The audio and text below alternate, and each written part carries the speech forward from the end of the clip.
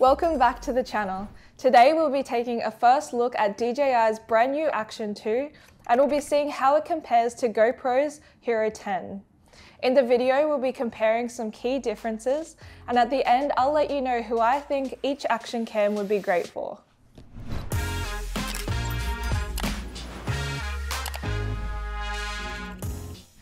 The new Action 2 is a magnetic modular design which is different to the GoPro's traditional form factor. The benefit of this one is that you can separate the two and have a much smaller camera. The Osmo Action comes in two different kits, so you can get it in this kit just like this, which has the double screen, the screen on the back and the front.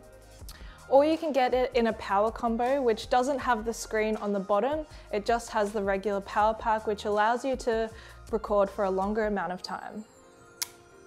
So the GoPro 10 runs for 130 minutes on its own. With the Osmo Action on its own, it can run for 70 minutes, but with the power pack on the bottom with the screen mod, it can run for 160 minutes.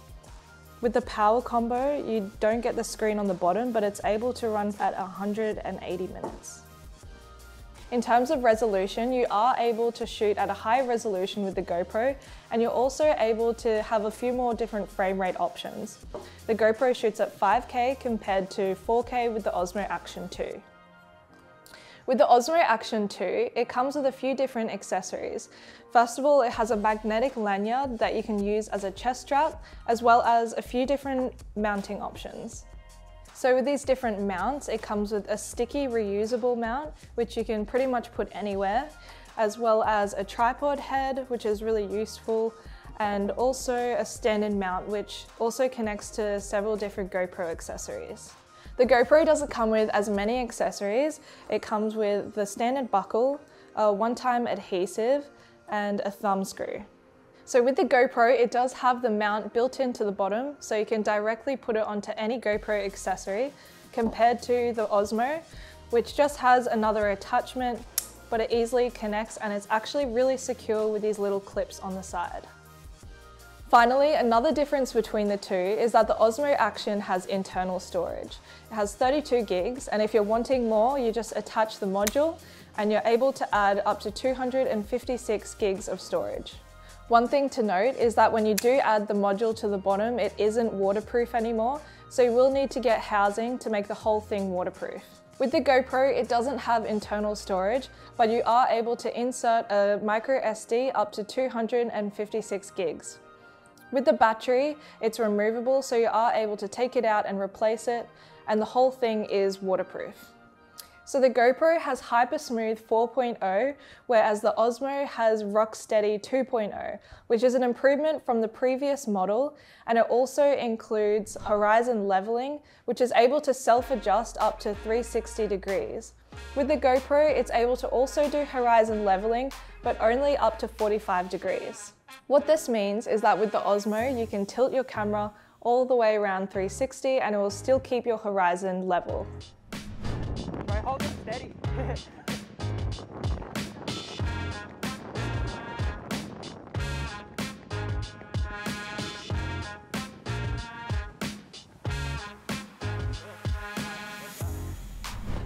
Okay, so now we're doing a quick Lowlight test, and we can also test the microphones while we're here.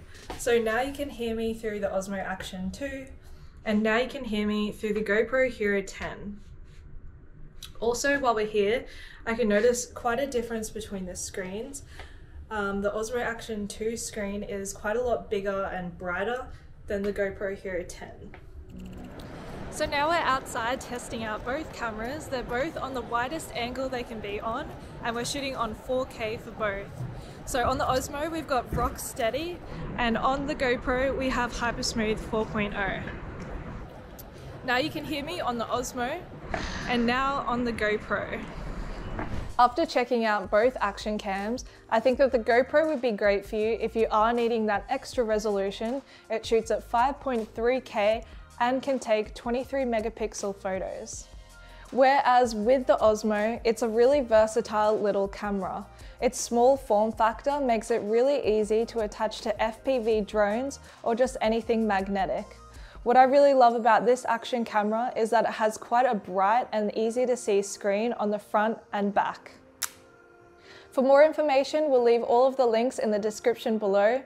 If you do enjoy this video, make sure to give us a like and subscribe if you haven't already, and we'll see you in the next video.